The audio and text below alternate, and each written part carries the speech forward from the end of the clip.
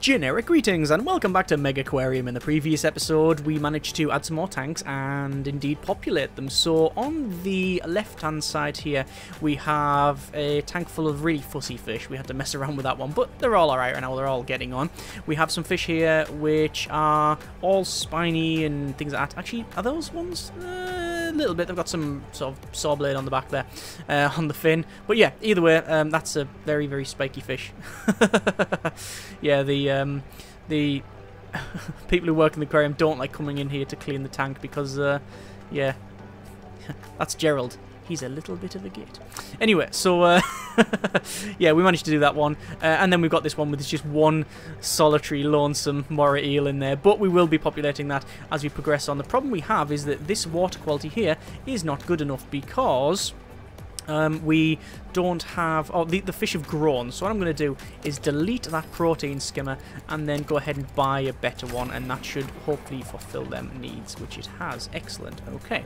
So we have now unlocked, in the previous episode, where is it? It is the schooling bannerfish, which has a different requirement that we've seen before. It's an active swimmer, which requires a tank with 30 or more, I don't know whether you call it depth or just...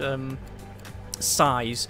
We also need to put 6 of them in one tank. So 1, 2, 3, 4, 5, 6. There we go. And then we need to make sure the water quality is high enough. And I will simply place a protein skimmer in there, and then boom, we now complete that objective, which is fantastic. As promised, here are the toadstool leather corals, which we now have. So what I'm going to do is I'm going to place them.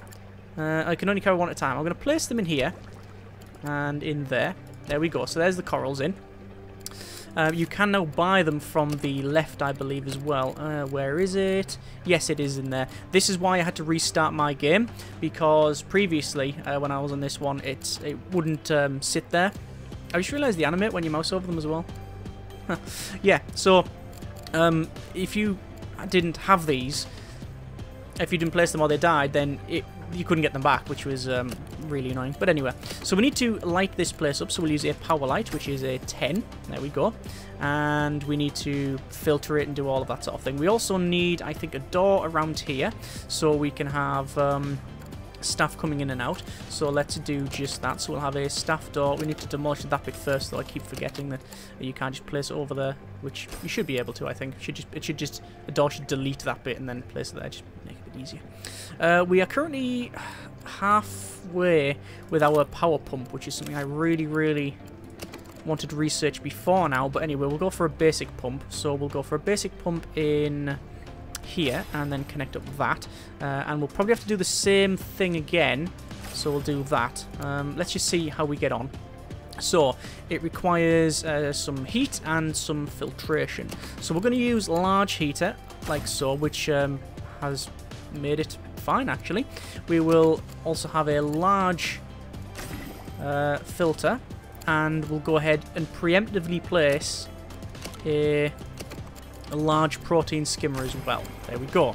So we need to feed the coral. So the coral, we will have a plankton dispenser there. We'll also, while we're over here, get a tool station and a broom stand.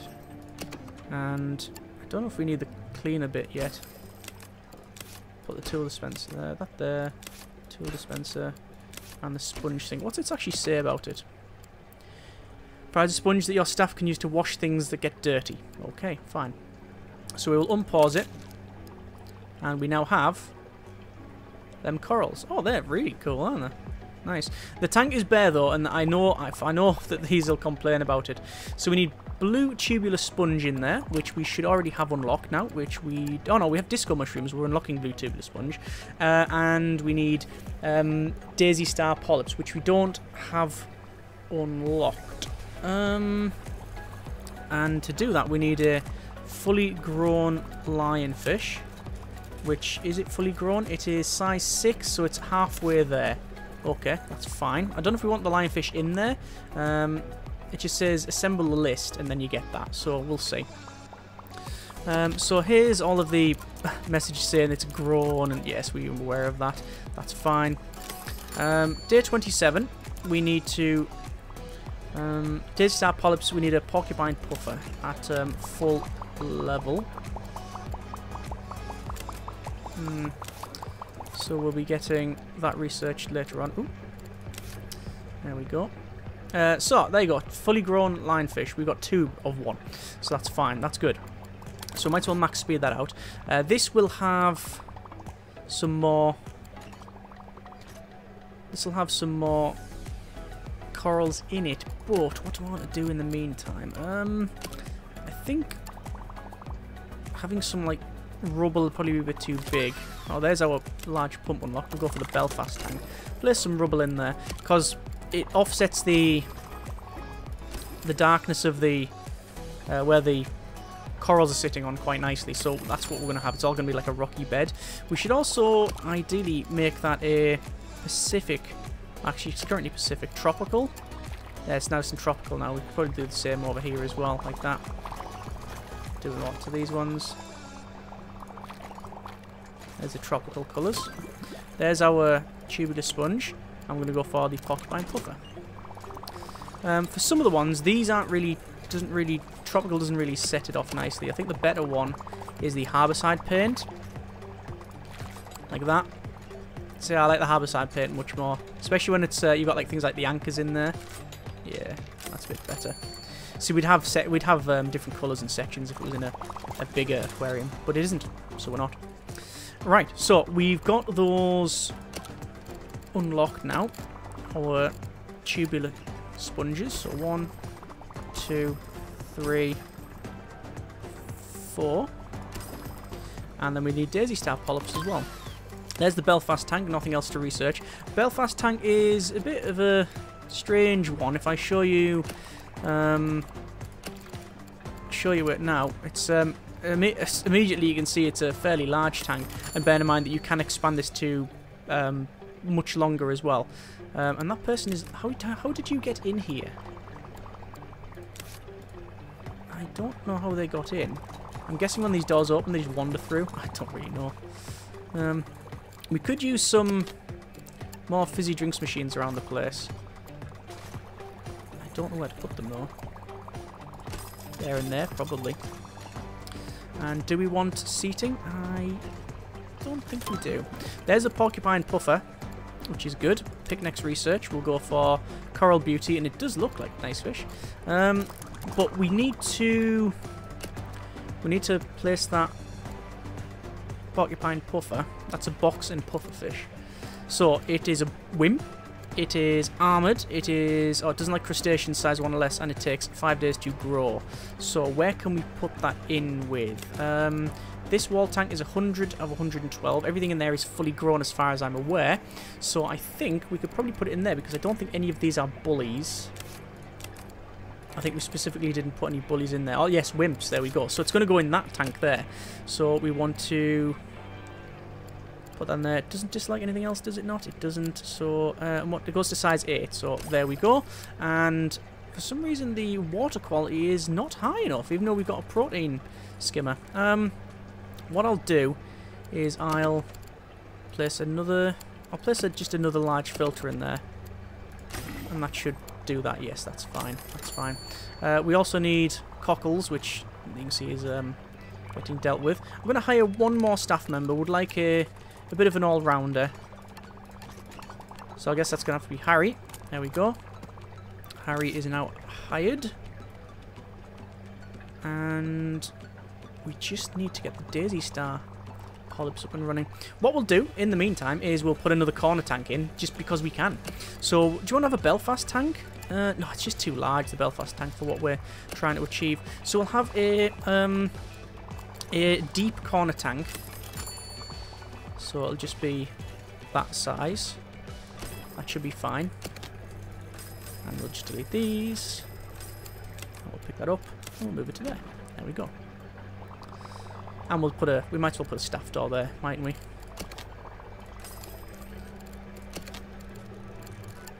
Like so. Okay.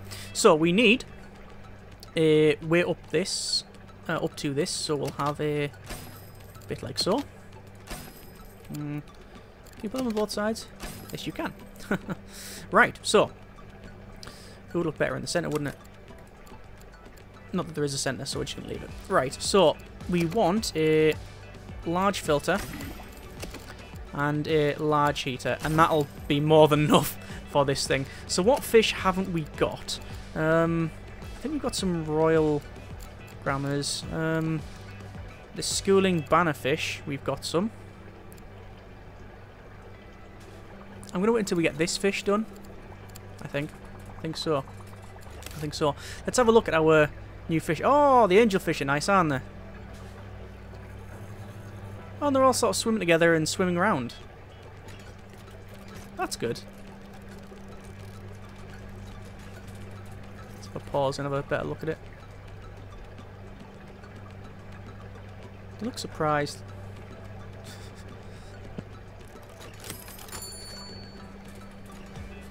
There we go. Right, excellent. So Daisy Star polyps are required. There's our coral beauty. Oh, can only have one of them anyway. Ugh. We're going to go for a... Look at that one. Fuzzy dwarf lionfish. Loads of requirements. Also says skill required. Feeding will require... will be time consuming without some skill. Alright, so what we'll do is we will plonk down our new fish, the coral beauty. So it cannot be housed with a coral beauty. Right. It's a wimp. Ah, but we can have these two together. And also can eat stony corals. There's one angelfish. And there's another angelfish. Now, because they're different species... sorry, the same... I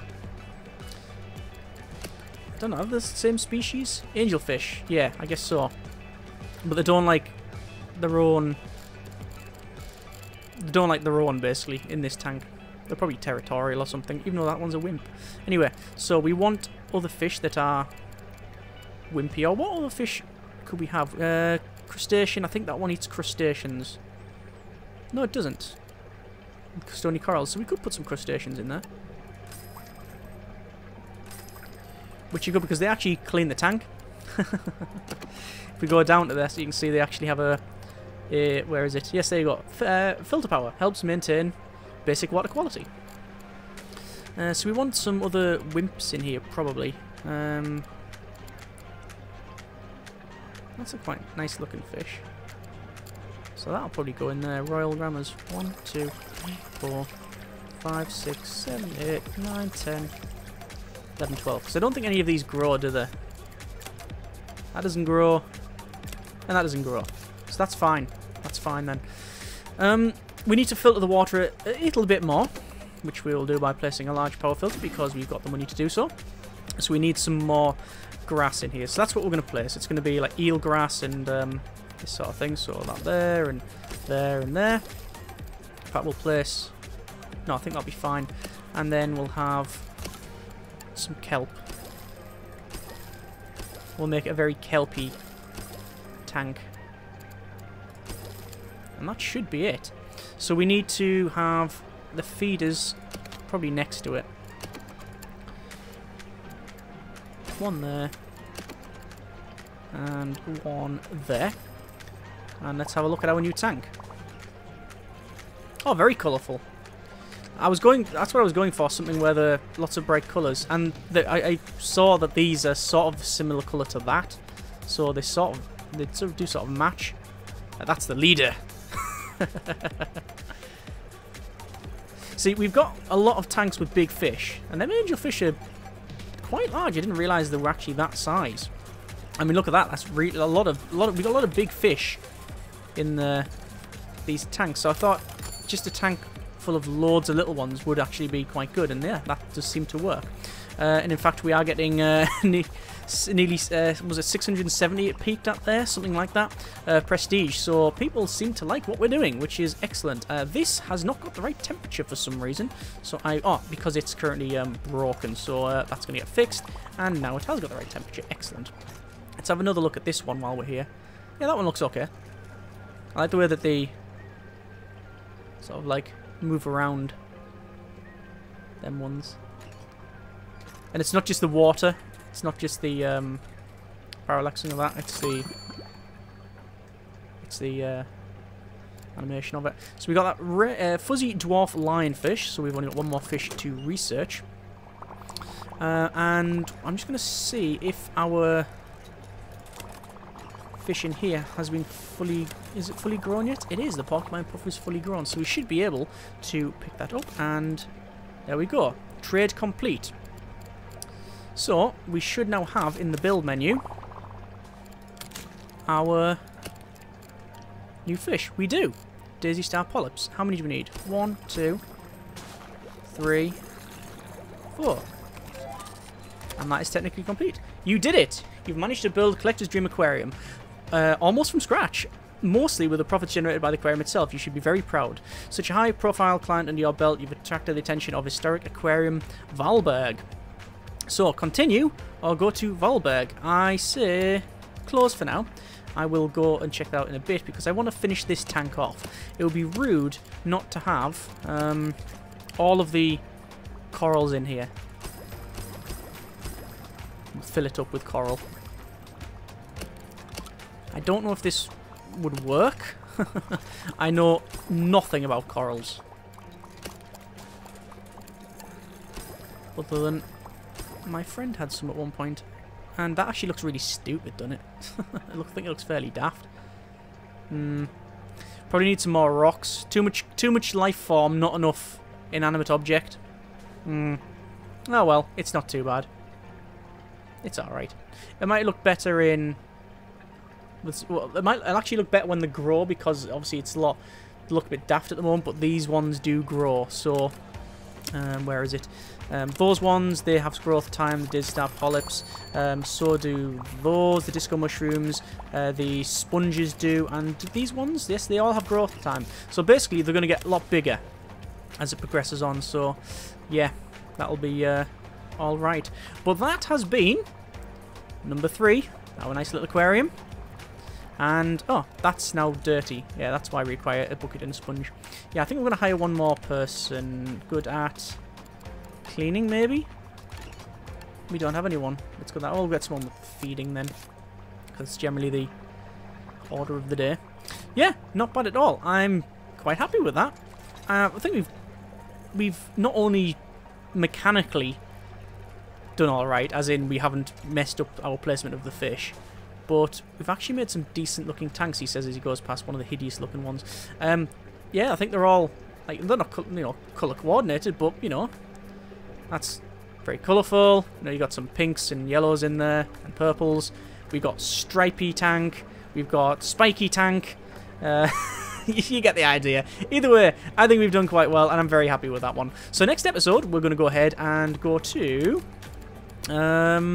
Valberg, I believe it's called. The new one. Do you want to quit? No, I really don't. So yeah, that'll be next episode. We'll go ahead and, yeah, we'll do Valberg. In fact, should we see what it's like? No, we'll wait until next episode. There's Valberg unlocked, and we will crack on with this historic aquarium. As always, hope you have enjoyed the video. Thanks very much for watching. Take care, and generic partings.